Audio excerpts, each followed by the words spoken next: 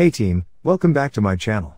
In this video, we are going to learn how to create a dynamic array, and populate it with a list of random numbers. This program uses a lot of pointers, so you get another chance to learn some great technology. If you want to see more programming training videos from me, where every video teaches you what you need, that are easy to follow, easy to understand, proven steps that will make you learn, you will benefit by subscribing to my channel. I will not disappoint you. As you can see, this is a very simple program that loops over I 20 times and then calls the RAND function. The RAND function will generate a number and then mod 20, so it'll generate numbers between 0 and 19. As you can see at the bottom with the two comments, that is the output for me running this program twice. Notice the numbers are identical.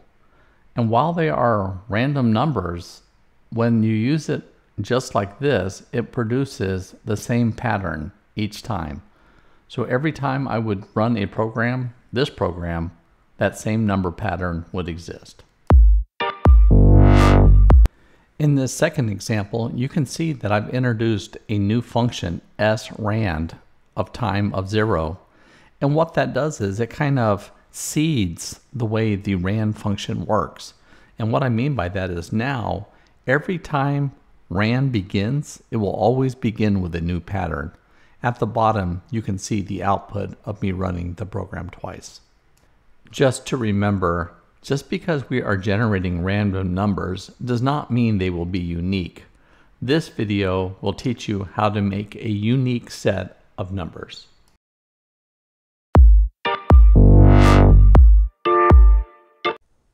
Let's step through a program that can generate a random list of unique numbers. Okay, so we're going to hit a F10 here, compile the program, it's building, and now we're saying, hey, let's build 15 items that are going to be random. Now, the first thing that we're going to be doing is we're going to be going and getting some memory from the heap. So we sent in 15, so that'd be 15 times 4 is 60 bytes. So 60 bytes just got taken out of the heap. And what got returned was the address where that array starts. That's all that got returned. Now what we're going to do is we are going to assign some pointers, and they're going to point at that address. Notice here that the address got pointed to is CAB10. That is the address that we're pointing at. Now we're about to point these other three pointers into that same address. Now this is an example about how to do this using pointers. If I wanted to use arrays, I would be making a different kind of video. So this is a heavily intensive pointer application. Now notice here that I'm saying for I equals 1 to count as 15. What I'm going to do is notice that the current is pointing at CAB10. That's a memory address. And what I'm saying is, hey, at that memory address, look inside there and put -1. And then increment my pointer. And I'm going to do that 15 times. I'll meet you on line 32. Now that I have all that initialized, and notice here that my values are all set to -1, that's what I wanted to initialize them as. So now what we're going to do is we're going to begin the actual, making random numbers. Now the first thing about random numbers is if we don't use the function SRAND, then it will always generate the same pattern. We don't want to do that. So SRAND will kind of make it so we get a unique starting position each time and sequence. So I'm now going to get a RAND number, and that went out there and got the number 12. And the 12, this is my first time. I don't have any numbers in my list yet. So I come down, and here is where we kind of do our first bit of magic. Notice between line 43 and 62, 20 lines. In between these 20 lines, I figure out where does that number begin? Or is it a dupe? Remember, we want unique values. So F10, and I look at the first current B. Current B's value right now is -1. The reason why it's -1 is because we don't have any numbers in there. Current B, bucket, and pointer at root share the same value right now. And you can see that here. They all share the same address. And look at the value is all -1. Let's continue. F10. And I'm going to set last there, and then I'm going to break. And when I break, I come down to this, has it been used?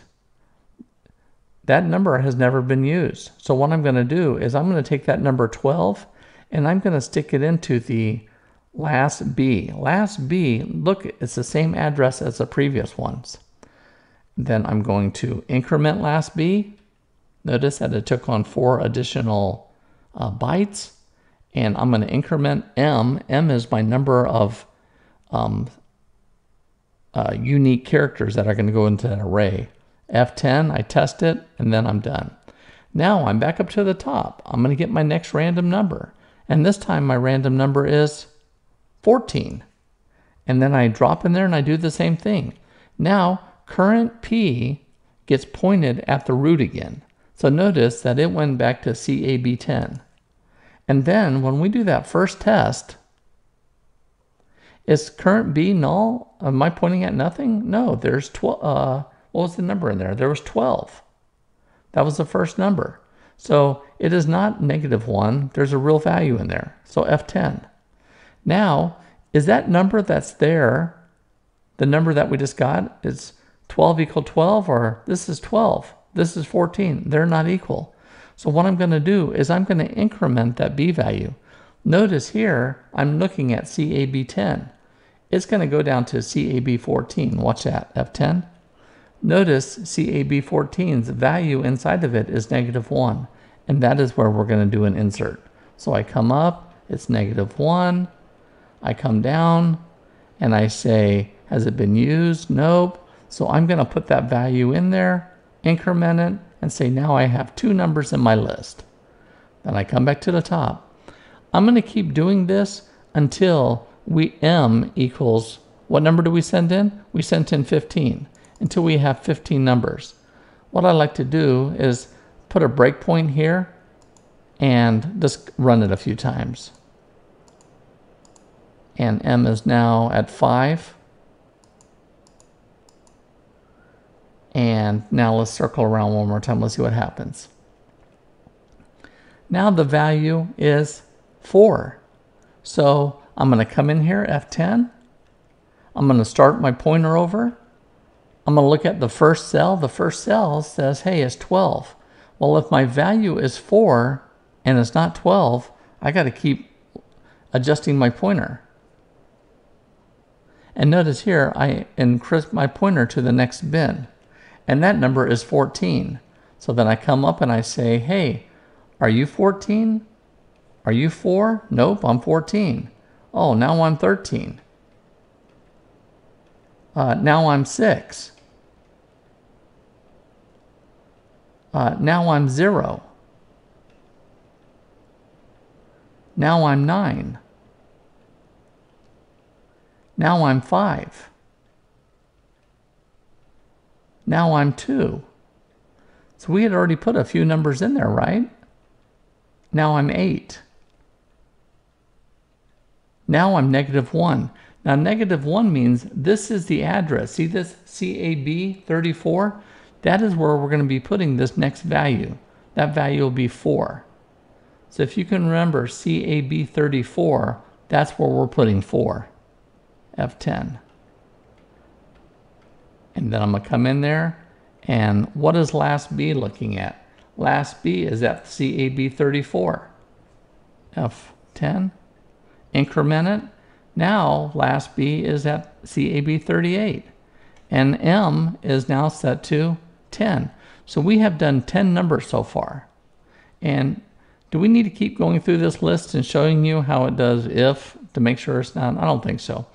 Step through it. I'm putting the source code in the website. You can download it. You can step through it yourself and see it line by line. I'm going to break here. F10.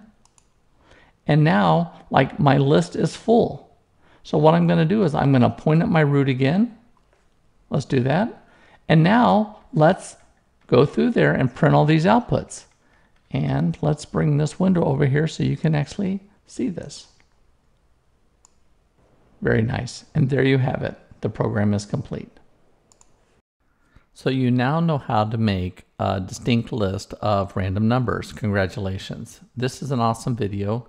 There was a lot of pointers in there. You have to practice them. Remember, practice makes the expert. Take your time.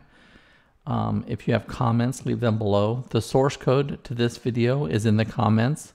Please download, walk through it until you understand it thoroughly. Then you too will become the master. Okay, team, we'll see you back in the next video.